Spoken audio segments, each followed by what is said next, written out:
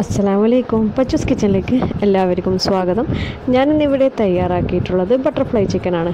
നല്ല ടേസ്റ്റി ആയിട്ടുള്ള റെസിപ്പിയാണ്, കുഞ്ഞുങ്ങൾക്ക് ഒരുപാട് ഇഷ്ടപ്പെടും. ഇനി ഇതെങ്ങനെയാണ് തയ്യാറാക്കുന്നതെന്ന് നോക്കാം. അതിനു മുമ്പായി എൻ്റെ ചാനൽ ആദ്യമായി കാണുന്നവരാണെങ്കിൽ ചുവന്ന നിറത്തിലുള്ള സബ്സ്ക്രൈബ് ബട്ടൺ ക്ലിക്ക് ചെയ്യുക, അടുത്തുള്ള ബെല്ലൈക്കൺ ഒന്ന് പ്രസ് ചെയ്യുക. എങ്കിൽ മാത്രമേ ഞാനിടുന്ന വീഡിയോസിൻ്റെ നോട്ടിഫിക്കേഷൻ നിങ്ങൾക്ക് ലഭിക്കുകയുള്ളൂ.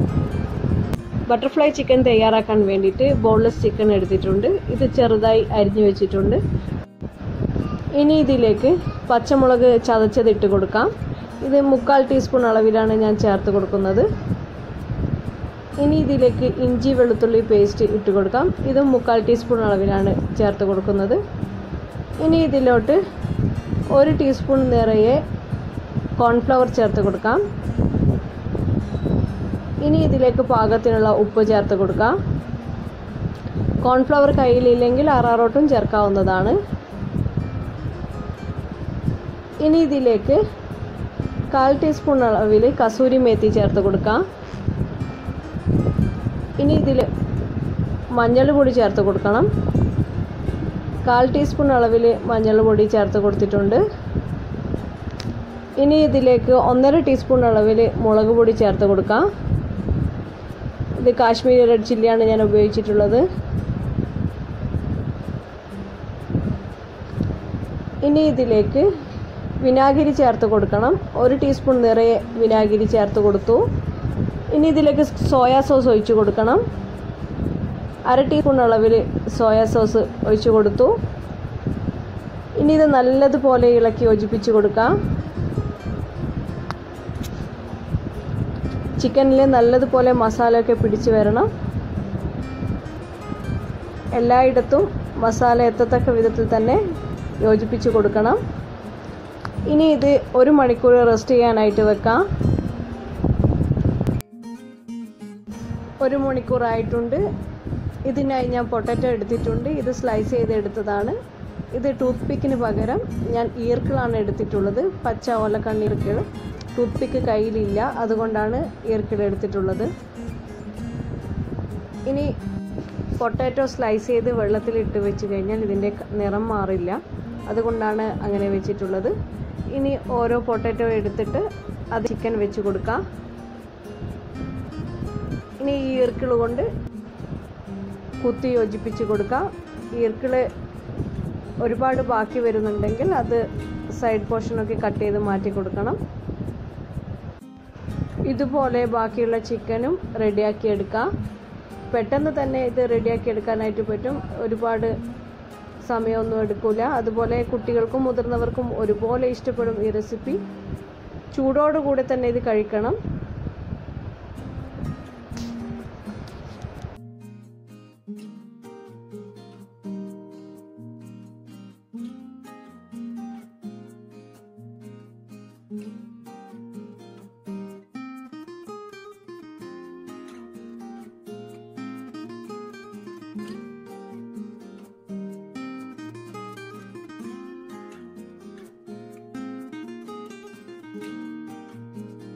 എല്ലാ ചിക്കനും റെഡിയാക്കി എടുത്തിട്ടുണ്ട്. ഇനി ഇത് ഫ്രൈ ചെയ്തെടുക്കണം. അതിനായി ഞാൻ പാൻ വെച്ചിട്ടുണ്ട്. അതിലോട്ട് ഓയിൽ ഒഴിച്ച് കൊടുത്തിട്ടുണ്ട്. ഇനി ഓരോ ചിക്കൻ പീസായി ഇതിലോട്ടേക്ക് ഇട്ട് കൊടുക്കാം. സിമ്മിലിട്ട് വേണം ഇത് ചിക്കൻ ഇതിലോട്ട് വെച്ച് കൊടുക്കാനായിട്ട്. മീഡിയം ലോ ഫ്ലെയിമിലിട്ട് വേണം ഫ്രൈ ചെയ്തെടുക്കാനായിട്ട്. ഇല്ലെങ്കിൽ ചിക്കൻ വേവാതിരിക്കുകയും പൊട്ടാറ്റോ നല്ലതുപോലെ ക്രിസ്പി ആയി പോവുകയും ചെയ്യും. അതുകൊണ്ട് സിമ്മിലിട്ട് കുക്ക് ചെയ്തെടുക്കാം. നിങ്ങൾ എത്രയാണ് ചിക്കൻ, ഒരു പ്രത്യേക അളവൊന്നുമില്ല. എത്രയാണോ നമുക്ക് ആവശ്യം അതിന് കണക്കായ ചിക്കൻ എടുക്കാം.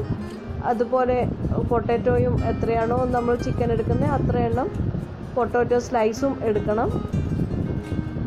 ഞാനിപ്പോൾ എടുത്തിട്ടുള്ളത് 19 പീസ് ചിക്കനും 19 സ്ലൈസ് ഉരുളക്കിഴങ്ങുമാണ്. അപ്പോൾ നിങ്ങൾക്ക് എത്രയാണോ വേണ്ടത് അതിനനുസരിച്ച് എടുക്കാം. ഇതിൻ്റെ ഒരു വശം റെഡി ആയിട്ടുണ്ട്. ഇനി ഇത് തിരിച്ചിട്ട് കൊടുക്കാം. ഫ്ലെയിം മീഡിയത്തിൽ വെച്ചിട്ട് വേണം തിരിച്ചിട്ട് കൊടുക്കാനായിട്ട്. തിരിച്ചിട്ട് കൊടുത്തതിന് ശേഷം സിമ്മിലിട്ട് കൊടുക്കാം. ഞാൻ ഇതുവരെ ഇട്ട ഇഫ്താർ റെസിപ്പീസൊക്കെ നിങ്ങൾക്ക് ഇഷ്ടപ്പെട്ടുവെന്ന് വിചാരിക്കുന്നു. നിങ്ങൾ തീർച്ചയായും കമൻറ്റ് ചെയ്യണം. ചിലർ മാത്രമേ കമൻറ്റ് ചെയ്യുന്നുള്ളൂ. ഞാൻ എന്നും പറയുന്നത് പോലെ തന്നെ നിങ്ങൾ കമൻറ്റ് തീർച്ചയായും രേഖപ്പെടുത്തണം. അതുപോലെ നിങ്ങൾ ലൈക്കും ഷെയറും ഞാൻ പ്രതീക്ഷിക്കുന്നു. റെഡി ആയിട്ടുണ്ട്. ഇനി ഇത് എണ്ണയിൽ നിന്ന് കോരി മാറ്റി ഒരു സെർവിങ് പ്ലേറ്റിലോട്ടേക്ക് മാറ്റാം.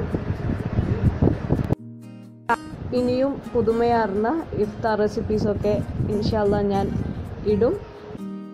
നിങ്ങൾ വീഡിയോസ് കണ്ടതിന് ശേഷം ട്രൈ ചെയ്ത് അതിൻ്റെ ഫീഡ്ബാക്ക് നിങ്ങൾ കമൻറ്റ് ബോക്സിൽ ഇടണം. ഈ സ്വാദിഷ്ടമായ ബട്ടർഫ്ലൈ ചിക്കൻ്റെ റെസിപ്പി നിങ്ങൾക്ക് ഇഷ്ടപ്പെട്ടെങ്കിൽ നിങ്ങൾ നിങ്ങളുടെ കൂട്ടുകാർക്കൊക്കെ ഷെയർ ചെയ്ത് കൊടുക്കുവാനും ലൈക്ക് ചെയ്യുവാനും കമൻറ്റ് ചെയ്യുവാനും, വീഡിയോ ആദ്യമായി കാണുന്നവരാണെങ്കിൽ ഇഷ്ടപ്പെട്ടെങ്കിൽ സബ്സ്ക്രൈബ് ചെയ്യുവാനും മറക്കല്ലേ. താങ്ക്